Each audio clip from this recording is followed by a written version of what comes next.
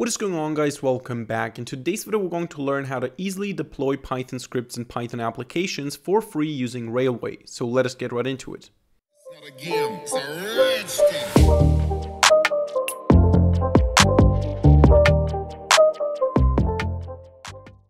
Alright, so most of you guys have probably heard that Heroku is removing their free plan, which means that it's no longer a viable option for freely and easily deploying or hosting your applications on the web. And because of that, people are looking for alternatives. A lot of tutorials out there are based on Heroku for free deployment, including one of my videos. I have a video on how to deploy a Discord Python bot for free, which will no longer be possible in a couple of months or weeks. I'm not sure when they remove the plan exactly. It will no longer be possible because they removed the free plan. So people who want to deploy their hobby projects for free to try out certain things will no longer be able to use Heroku, which is why, as I said, people are looking for alternatives. And one such alternative is Railway, which is a pretty nice platform. And by the way, they're not paying me to do this video. I do it because I find it interesting. And essentially, it's quite easy to use. So all you have to do is you have to go to railway.app and you have to create an account. You do this if you're not logged in by clicking on login and then on sign up. And then they send you an email. Then you click on the email and then you're logged in. And every time you log in, every time you want to log in via the email again. And what you get there is you get $2, which means 200 hours of hosting or of runtime essentially. For free, and if you confirm your account with a GitHub account that is old enough or with a credit card, you get 500 hours, so $5 worth of computation of runtime. And in this video, I'm going to show you how you can easily set up a project. We're going to do just a simple script that prints hello world a couple of times so that we can see it's running somewhere else, not on my computer. And this can be used for Discord bots. This can be used for all sorts of applications, as long as you're not violating the terms of service. So for example, stuff like Bitcoin miners and all that is not allowed. But yeah, you can host whatever you want on there as long as it fits, as long as it aligns with the terms of condition. And for that, what we're going to do here is we're going to, once we're logged in, go to start a new project, and we're going to create an empty project down here. And inside of that project, what we're going to do is we're going to create a new service, and we're going to create an empty service. You can see there are a lot of templates and databases and all that. We're not going to use any of that.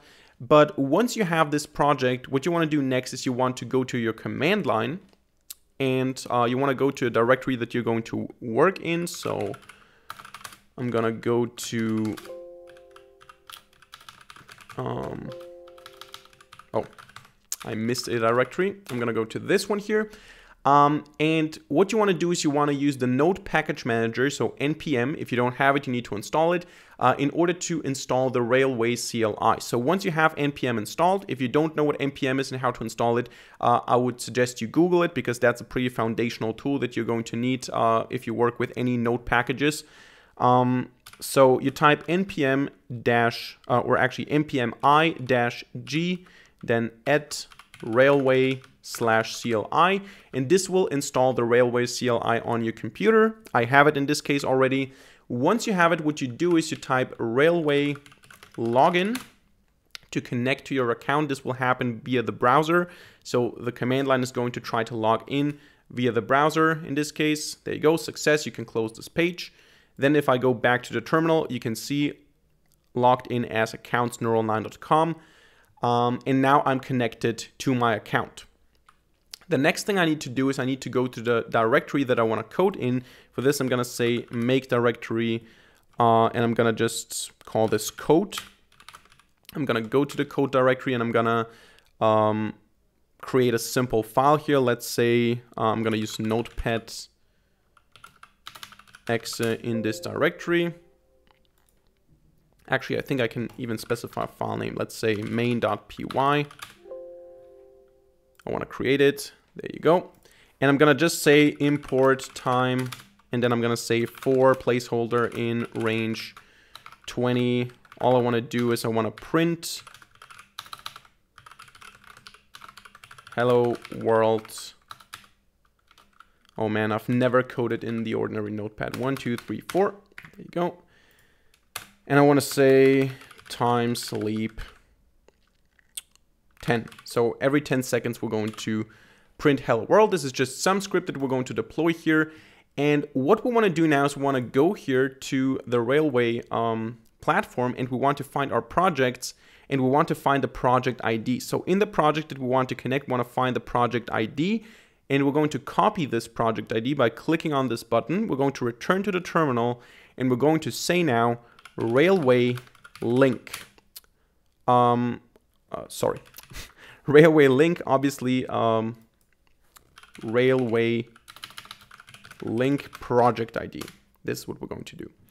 So this will then link the current directory that we're working in with the project that is created on Railway. And we can, of course, also unlink. So we can just say Railway unlink to not have this being linked anymore.